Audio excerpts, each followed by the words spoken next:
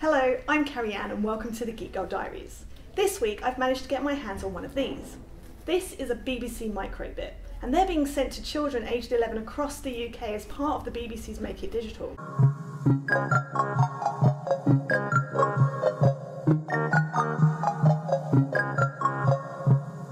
I'm going to show you how to connect NeoPixels to your Microbit and program it in Python. You will need some crocodile clip cables and some NeoPixels to go with your Microbit. The BBC Microbit is a small computing device made especially for children. On one side the board has a 5x5 LED matrix, 2 buttons and some programmable pins. On the back you can see some more of the components and they're labelled.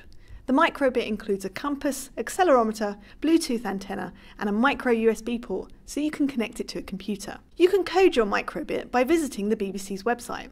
You can program it in one of 4 ways, using a block-style language, using TouchDevelop, using CodeKingdom's platform that includes a block-style language and JavaScript, or you can use Python. We are going to use Python in this tutorial. You can use the online editor you see here, or you can use the offline editor Mu that I'll be using in this video. You can download a version for your computer or laptop by visiting Microbit Playground and clicking on Download Mu.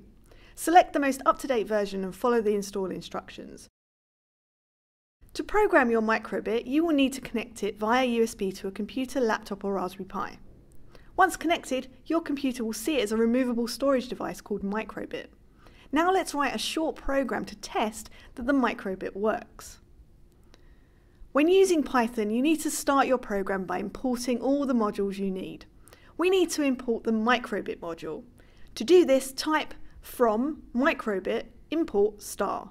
Then type display.scroll open bracket open quotes hello close quotes and close bracket. This line of code will scroll the message hello across the LED matrix. Click Save and name your file. Then click on Flash to transfer your program to your Microbit. You should see the yellow light on the back of your Microbit flash. This means that your program is transferring. Do not unplug your Microbit. Once the light stops flashing, you can press the reset button on the back to see your message scroll. If nothing happens, try this step again. Next, take 3 crocodile clips and connect one end to the ground pin, 1 to the 3V pin, and finally 1 to the pin labelled 0 on your Microbit. I'm going to use some NeoPixels I bought a while ago from my CodeBug. You can purchase them via the CodeBug website. Alternatively, you could use a NeoPixel stick like this one from Adafruit or Pimoroni, or you could just buy the NeoPixels in a strip. Be aware with Microbit you can only use 8 in a row, so just make sure you're using 8 or less. In this tutorial we're only going to use 2.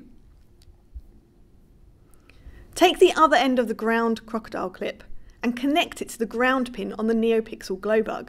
Then connect the pin 0 clip to the data in connector. Finally, connect the power to the 5V connector. Back in the Python editor, I've removed the display scroll command and imported another module, this time to program the NeoPixels. Now type np equals neopixel.neopixel open bracket pin 0, 1 close bracket. Note the capital letters in the second NeoPixel. This line of code tells the Microbit that we have 1 NeoPixel connected to pin 0 and we are storing that information in a variable called np. Next, we need to tell the NeoPixel what colour to display. Type np open square bracket 0 close square bracket equals open bracket 255, 0, 0 close bracket. This is the RGB colour for red. RGB stands for red, green and blue, and if you mix these colours you get a whole rainbow of colours. Finally type np.show open close bracket. This command tells the Microbit to tell the NeoPixel to show the red colour. Save your code and click on Flash to transfer it to your Microbit. Once the yellow light stops flashing on the back of your device, press the reset button and your NeoPixel should turn red. Now I want my NeoPixel to display different colours, one after the other. I'm going to add different RGB values to my code and store each one as a variable. For example, type red equals, followed by the RGB colour value for red, which, as we saw before, is 255,0,0. Then type green equals, followed by the RGB value for green, and so on. You can find lots of these colours online by searching for them. So I've ended up with 6. You might want to use some more. Next, we're going to store the colour variables inside a list. Type colours equals, open square bracket, red, comma, green, comma, blue, comma, and so on until you have all of your colours listed. Then close the list by using a close square bracket. I want my colours to repeat forever, so I'm going to use a while true loop. Inside the loop, put the code that tells the NeoPixel what colour to be.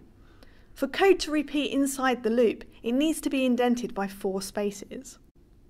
We're going to use another Python module called random, which needs to be first imported at the top of your code. Type import random underneath import NeoPixel. Then navigate back to the loop and remove the red RGB colour value we used before.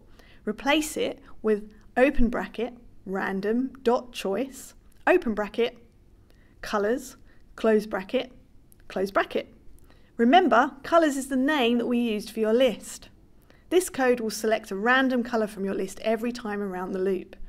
Add a sleep underneath by typing sleep, open bracket, 1000, close bracket. And that's roughly a second.